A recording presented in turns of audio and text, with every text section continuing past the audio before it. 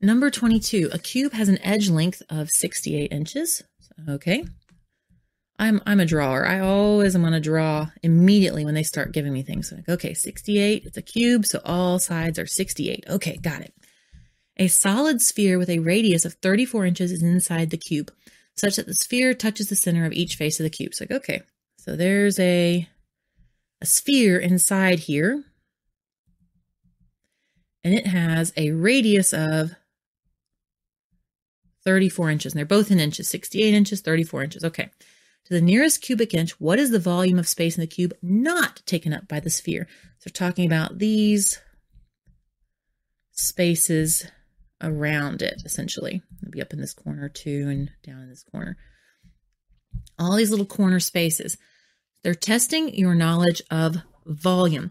Now, if you look at the math, the first page of this module, they do give you the formulas for the volume of a cube, well, a rectangular prism, but same thing.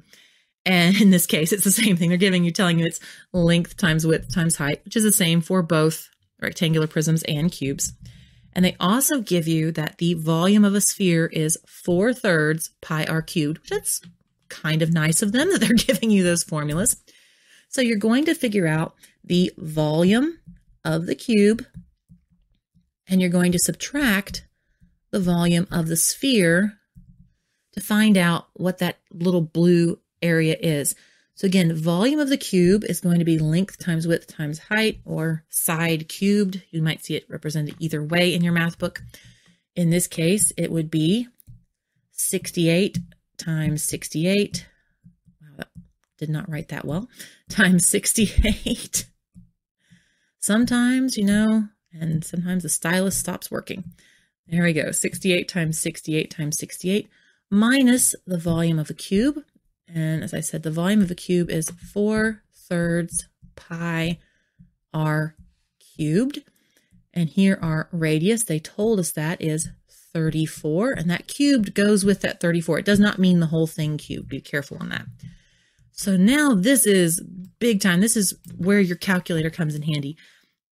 Honestly, I haven't seen a lot of problems on this test that I would think, oh, absolutely, I need a calculator for this. But oh my goodness, yes, would I want a calculator for this one? Absolutely. 68 times 68 times 68 is 314,432. 4/3 pi times 34 cubed. 34 cubed is 39,304.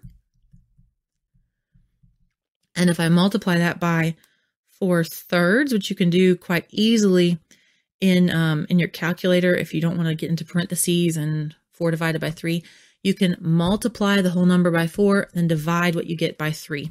That's a way that's a little easier to do. So we get 52,405 and a third. Then multiply that by pi, which is the pi button in your calculator, and you get approximately 164,636.21.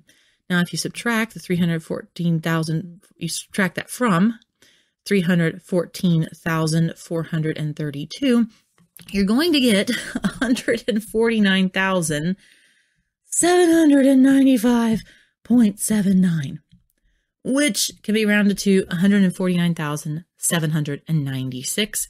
A is our answer. If this was helpful or useful in any way, please like, share, subscribe. You know the drill. Thank you so much for stopping by. Hope you have a great day. See you later. Bye.